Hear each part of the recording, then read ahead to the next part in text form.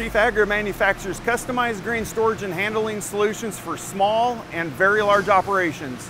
Our grain bins come in sizes from 18 feet to nearly 140 feet tall. Today we will follow the raw material from start to finish as we complete this bin. It has a 56-foot diameter and is 71 feet to the peak. Let's show you how it's made.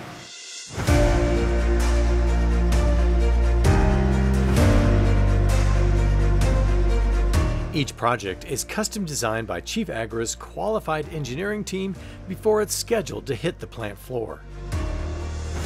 The process starts with raw material. The steel comes to our plant in coils that range in various gauges and can weigh up to 15,000 pounds. We start by uncoiling the steel and feeding it into the sidewall line. The production line consists of several machines which flatten, punch, cut, and form the raw material. We use our 1,000-ton press to punch specific hole locations that will be filled with the fastening hardware when the bin is assembled on the construction site. Next, the project moves to the roll forming machine. This is a multi-stage process that uses round tooling. Progressive top and bottom rollers help create the various types of corrugated metal that are needed for the custom design. It will take 288 sidewall sheets to complete this bin. There can be as many as 12 different gauges of metal used. The heaviest material is used in the lower sections and gets lighter as you move up the bin. The 358 stiffeners needed for the vertical sections are manufactured on a smaller but very similar line. It is also a similar process to make the 72 roof panels and the 18 structural rafter members needed to assemble this bin. If the bin is ordered with a floor, creating the floor pieces is also the same process, but again on a smaller scale.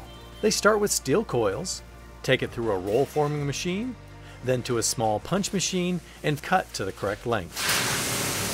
Finally, the many parts are moved to the stagers and then the shippers.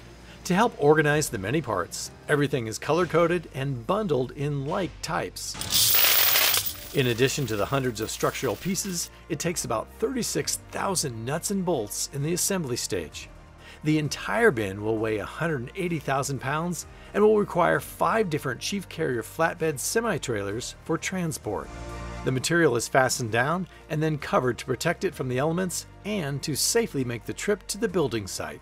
The shippers also load any additional handling or grain aeration equipment, catwalks, or whatever else is needed in the design. Chief Agri authorized dealers located all over the United States handle all the work assembling the huge structures. Did I mention that this grain bin can hold 127,000 bushels? That, however, is just 1/10 the size of the biggest one Chief Agri sells. The biggest one can hold more than 1.3 million bushels, and that is how it's made.